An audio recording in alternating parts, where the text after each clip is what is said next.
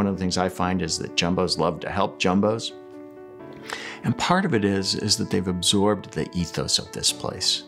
You know, Tufts is an institution that has values, and I think we have responsibilities. As an institution, we have responsibilities. And we have responsibility to act as an engine of social mobility. And financial aid is really the fuel that makes that engine work. Alumni have some perspective.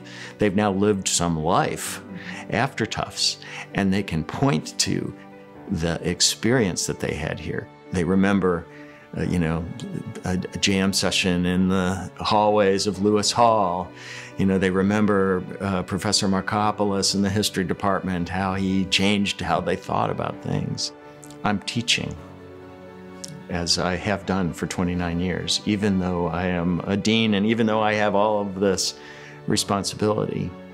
The pleasure of teaching, the pleasure of being part of students' lives is something I have not been able to give up.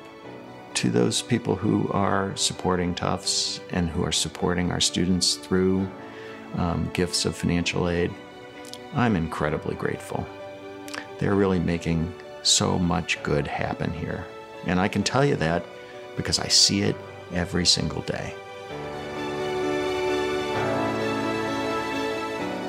This actually creates an incredible opportunity for people to give a gift to the university and amplify it, double it, make it go further. You know, that really does matter that we are preparing people to make this a better world, not just to improve their career prospects, though that of course is a good thing, but to do things that improve the state of the world. And that is distinctive about Tufts. I can think of nothing more virtuous than supporting financial aid. You are supporting an institution that matters to you. You are making us as great as we possibly can be. You are supporting an enterprise that affects every student here, whether they receive financial aid or not.